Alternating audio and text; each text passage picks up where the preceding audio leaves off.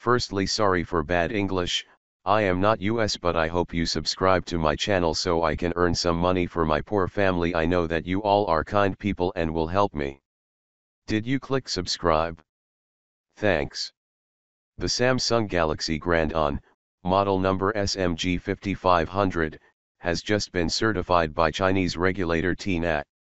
As usual, the information released by the agency includes the specs, so here we go. The handset features a 5.1-inch display with a 720 x 1280 resolution. An unnamed dual-core 1.2 GHz CPU drives the phone, despite earlier rumors that called for the Exynos 3475 to be under the hood. That rumor stated that the latter would carry a quad-core 1.3 GHz CPU. 1 GB of RAM is inside, along with 8 GB of native storage. Those seeking additional memory can access the 128 GB capacity microSD slot. We can take a break here to point out the obvious.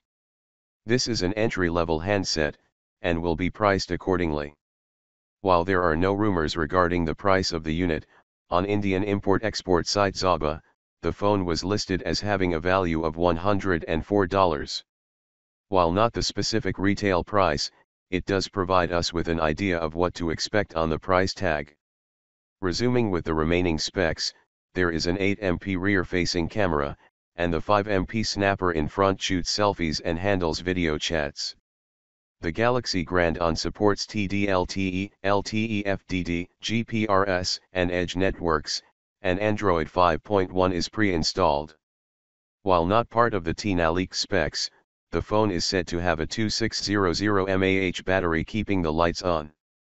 Now that the device has been certified by TENAA, an official unveiling shouldn't be too far away. Keep in mind that this is the same phone that was rumored earlier to be the Samsung Galaxy O5. A companion model, the Samsung Galaxy O7, SMG 600, also known as the Samsung Galaxy Grand Mega On, appears to be an entry-level phablet with a 5.5-inch HD screen.